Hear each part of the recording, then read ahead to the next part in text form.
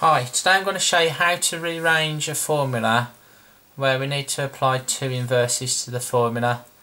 Before you start this one, make sure you've watched the video on rearranging the formula where you only need to do one inverse, as these ones here are a little bit harder to do. So let's have a look at example 1. So this time we need to make x the subject to the formula m equals 4x plus 2p. So what we're trying to do is get a formula for x. So I have a formula which says x equals something. So first of all then, what we need to do is swap the left hand side and the right hand side of the formula over. This makes things easier to do, so we're moving things to the right hand side of the formula. So on our first line, rewrite it as 4x plus 2p equals m. So all we need to do now is do our inverses so we can make x the subject.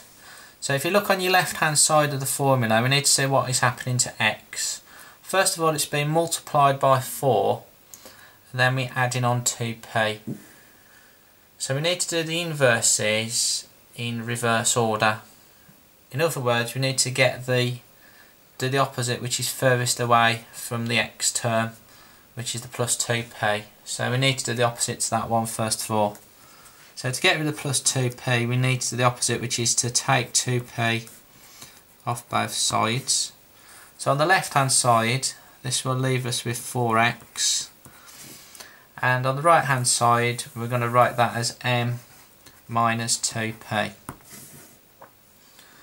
So finally then, we just need to get rid of the 4. So x is being multiplied by the 4, so if we do the opposite, which is to divide by 4,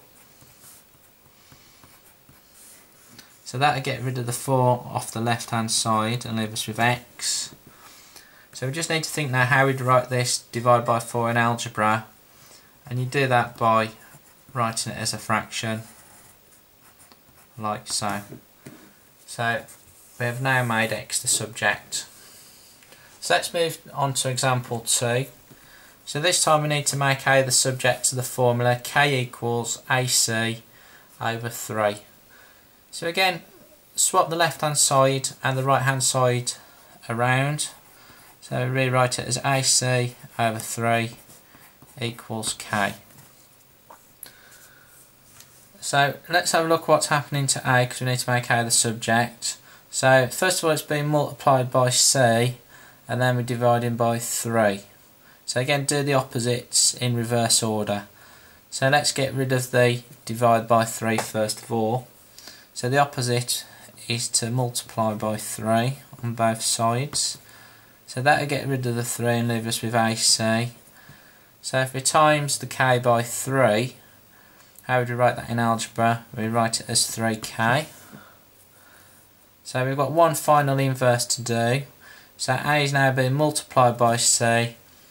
So if we do the opposite, which is to divide by C, so divide both sides by C.